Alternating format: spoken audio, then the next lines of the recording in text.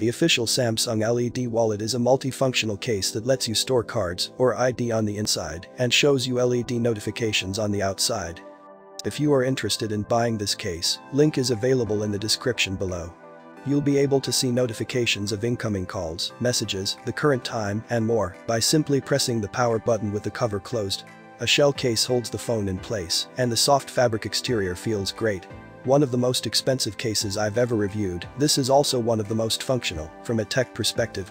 Taking power wirelessly from the phone, a matrix of small LEDs in the cover of this folio case light up with timer notifications, as needed, in a retro dot matrix fashion.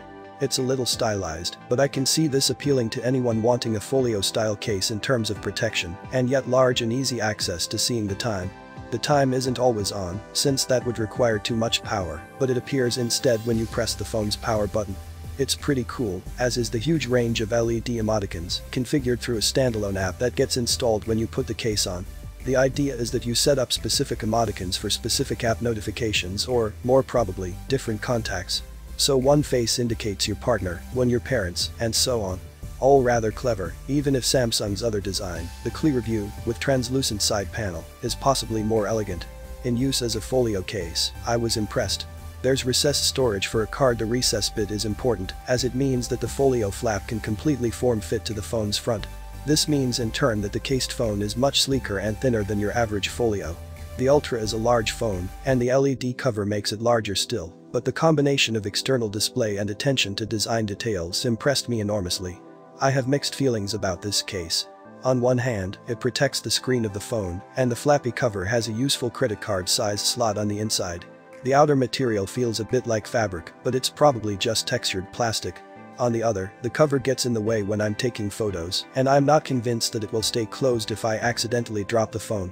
Still, this is one of the few Galaxy S21 wallet cases you can find, if that's your thing.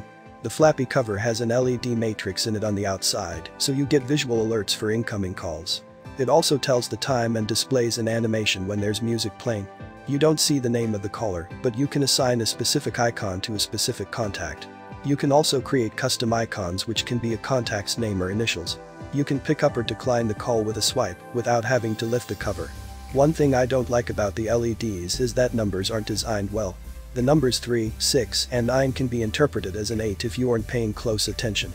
Samsung's other folio option is different in that it doesn't just let light from the always-on display pass through the lid, but the lid itself displays information via built-in LEDs. As a folio, the LED wallet cover suffers from the same issues as the S-View Flip, like no mechanism to keep the lid in the closed position, and buttons that lose their tactility. The other problem, which is more unique to this case, is that it takes your slim and light S21 and transforms it into a thick and bulky phone, which you can no longer tell the make of.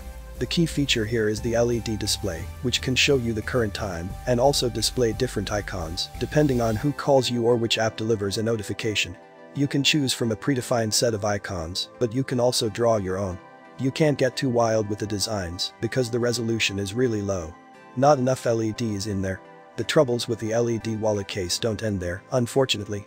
As you flip the lid all the way to the back, which is what you do when you want to use a phone that's in a folio case, the lid turns out to be too wide, so it makes the phone really inconvenient to hold and use. But if you have used flip cases, then this might not be the problem for you.